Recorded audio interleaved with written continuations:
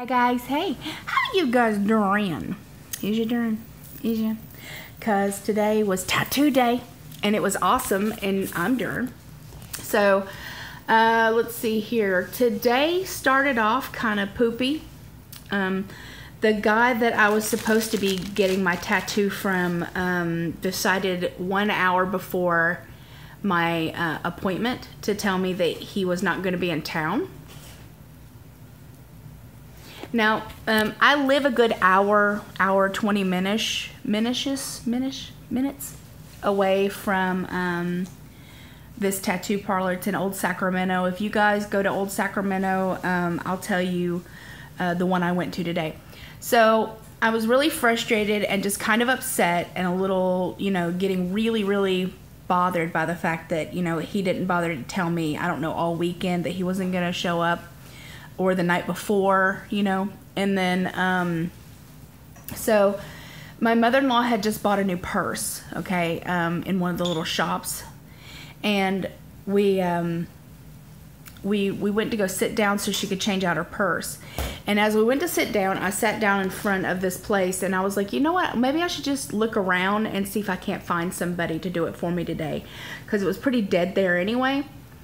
And so we sat down and I was just relaxing, and two guys came. There was a kind of a bar area, like the Old Sacramento has like a lot of saloons and kind of Western feel to it. So there was like a saloon, and then there was a downstairs, right? And that we sat in front of that. And two guys came up from downstairs, and then I guess they were meeting a friend or somebody out front, and they were like, "Oh yeah, I work here now." Da da da da da. And I kind of gleaned a little bit because I was, just looking on my phone to see where other tattoo parlors were. And I heard him say that, why don't you come by Saturday and I'll hook you up to this other guy. So when he was about to walk away, I said, excuse me, just randomly, I said, excuse me, are you guys open today? Because I noticed it said River City Tattoos, and I'd never really heard anything about them. And normally, I'm the person that would sit there and research and Yelp everybody and just like look at the individual artist's portfolio and stuff like that before I even make a decision. Like the guy who did that one was the one that was supposed to do my tattoo today, and I had he's a script specialist, and that's why I went to him, because I wanted script and I wanted it to be really pretty. Well, we sat down and we were just kind of, and the guy, he said, yeah, actually we are open today. And I'm like, would you be able to do a tattoo like, pretty soon? He said, oh yeah. So I pulled him aside and I said, you wouldn't believe what happened to me today. The guy that was supposed to meet me over at this place, couldn't make it and didn't tell me until like right now. I live in Fairfield, it's kind of a big deal for me to come all the way out here. And, he's like, well, what are you looking to get? And so I showed him, a picture of the tattoos that I wanted. I'm like, can you do something like that? He's like, absolutely. Yeah, come downstairs. So we went downstairs, and then he was, and I'll tell you a funny part here in a minute when my mother-in-law comes over here. One thing I want to kind of mention to you guys, which my mother-in-law will kind of reiterate here in a minute. I don't talk to strangers. My husband will talk to strangers. Elise will talk to strangers. Like, I am very observant and kind of reserved until I get to know you, and then all bets are off. Like, once you and I, once I know I can trust you and you can handle all this, then I'll kind of just be myself. But so for me to, she's putting stuff. Ouch, hold on. And she's putting stuff in her new bag and not really paying attention to me while I'm on the phone. And it's really funny because she'll tell you something funny here in a minute. But let's get to me going downstairs. So he didn't tell me how much he was going to charge, and he was just sketching things out, and I sent him all the information that I wanted. And he comes back out and he's like, can we make this for 2 o'clock? And then he started sketching out my design and stuff like that. And he's like, yeah, you know what? I could do something like this in about an hour and a half. And it was about $200. And I was like, that's cheaper than the other guy that I was going to go to. And so I was really, really excited about all that. And you're going to see a lot of footage and video, not video, but pictures and stuff of that as well. It was definitely meant to be for me to meet him today, that I sat down at that specific place, that sometimes when things don't work out, and they don't work out for a reason, you have to be willing to be flexible and take things kind of in stride, which is something that I learned really valuable today, because I could have let that guy messaging me like less than an hour from then. I could have let the rest of the day be really angry and ruin my time in Old Sacramento. I could have just said screw this and gone home, you know, and not gotten one at all. But, you know, I think it was definitely meant for me to be there and to have met him today, because he was very, very sweet. Everything that I asked him to do, he went above and beyond to make sure that, you know, the tattoo was exactly what I wanted. And this was even like when I looked through his portfolio, he didn't have a whole lot of color tattoos. So this was even out of his normal, you know, range. And I'm just very excited and very lucky to have worked with him. And his, let's see if I can find it. He is at River City Tattoo, and his name is Johnny. And I don't know what I did with the damn card. Of course, oh yeah, here it is. River City Tattoo, and his name is Johnny BeBadd with 2 D's. I thought it was really cute. That's his Instagram as well. I have not added him on Facebook. I'm not sure. River City Tattoo. I really enjoyed working with him. So if any of you guys live in this area, or, you know, are coming through or something like that, and you're looking for a good tattooist, you can kind of take a look at mine. And he was more than willing to do anything I asked him to. I asked him for more black. I asked him for more, you know, embers. I asked him for no cursive. Like anything that I asked him to do, he was more than happy to do. And that just showed me that, you know, he really did want my business, and he wanted me ultimately to go home happy. Because I have worked with other tattoo artists who were just like, they thought their shit didn't stink. You know, that if you ask them to change something, they become kind of pissy about it, you know, because they're the artiste and you're just a client, so you need to trust them. Well, you know, stuff like that. To me, there's a problem with tattoo artists that kind of treat you like that. So I'm going to have my mother-in-law tell you something real funny.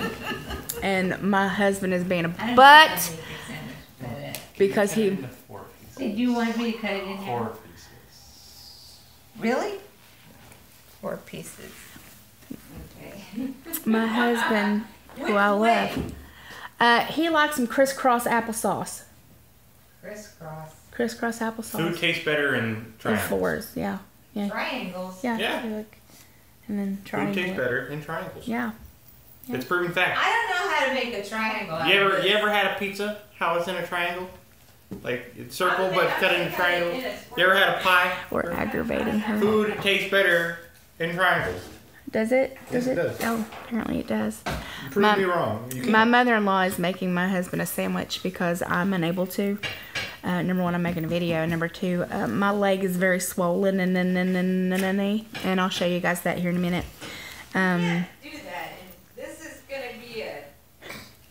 She's actually trying to cut his sandwich in fucking triangles. Yeah. This is, okay, these are as good at triangles as you're gonna get.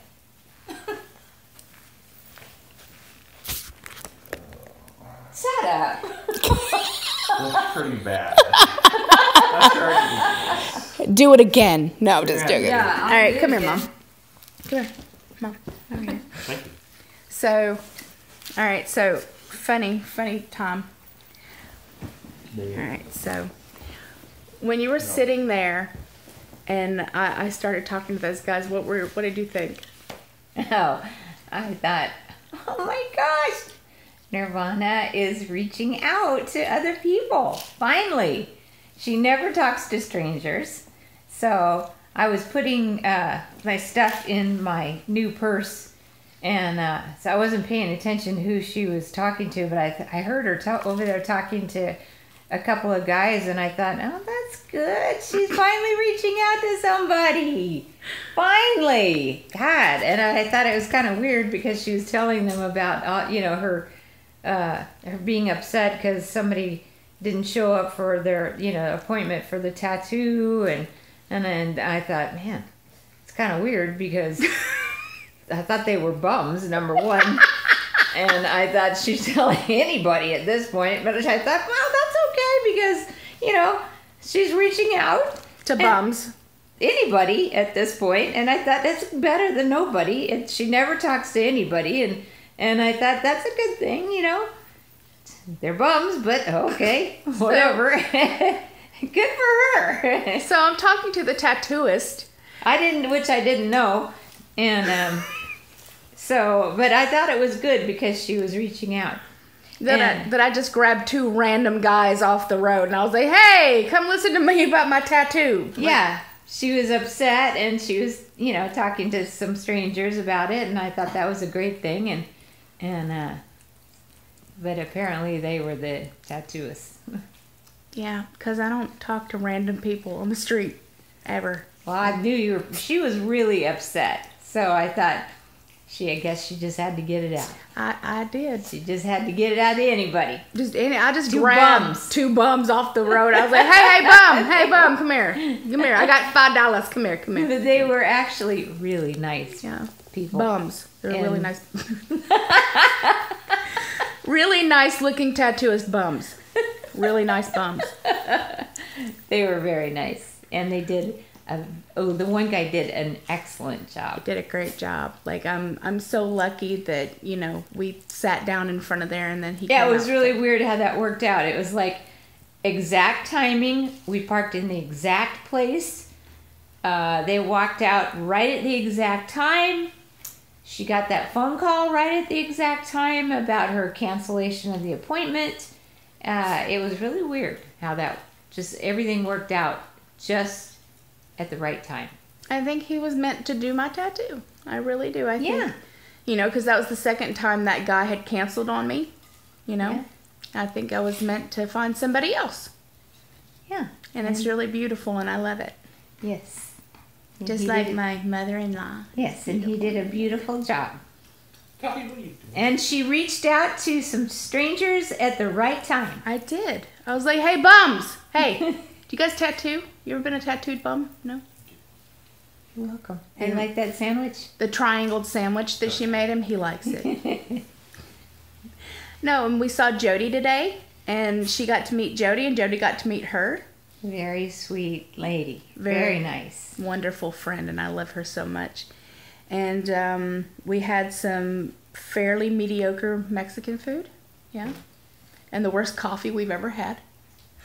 Well, we didn't drink that coffee. And what did the water taste like? I think I don't know. It tasted like something that it just wasn't right. It had a hint of ass to it. Like, see, I wouldn't know that flavor because I've never had that. See, she's not going to admit. Apparently, somebody has. She ain't going to admit it, but me and Jody were both like, this water has a hint of ass to it. Yes, there's a hint of ass aftertaste to this water. You know, we were all really hungry. Well, at least I was starving to death, and I know my mother-in-law was hungry. So everything was kind of either really, really expensive or it was all carbs, like funnel cakes. And we passed up mini donuts, corn dogs, funnel cakes, ice cream, popcorn. We passed all of that up. All of that up. Like, you don't know how hard that was because I was like, oh my, and it smelled so good. So, I have lots of clips of it. I have pictures of me and Jody and my mother-in-law, and all in all, I've had a wonderful day. I was meant to have this day. I was meant to do it. And you guys are going to ask me about what the dates on my tattoo are. And 1995, my dad died. 2008, my brother died. 2010, I got married to my beautiful, wonderful husband. And 2013, I had my gastric bypass. And I left 2 more spots for my revision, and then if I ever get pregnant or if I ever adopt. So the tattoo it symbolizes everything that I've gone through and how I'm just kind of rising above all of the trials and tribulations that life has given me, and I continue to fight and rise through them. So I love you, beautiful, gorgeous, amazing faces. I hope everyone's having a wonderful start of your weekend. Week, not weekend. I don't calendar here. And I will talk to you very, very, very soon. Bye. Yes. Does he mind being on video, or should I not video? I should probably ask. You should ask him. As long as it's not, you're not in my face with it, you're good. Alright. I wouldn't do that to you. Hey, she's getting ready. Look, I'm doing an up and down the body thing. Yep. We're doing, that's the spot. Right there. Yes, and who are we here with? We're here with the beautiful and gorgeous Elise. Yes, she is gorgeous. And the Jody. The Jody. Gorgeous Jody. You know, today, it's a work day. What can I say? Hey guys. Oh my gosh, yeah. Oh, she's looking hot now.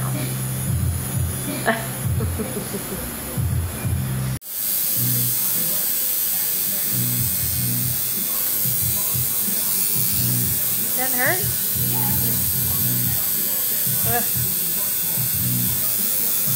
I'm hurting for you.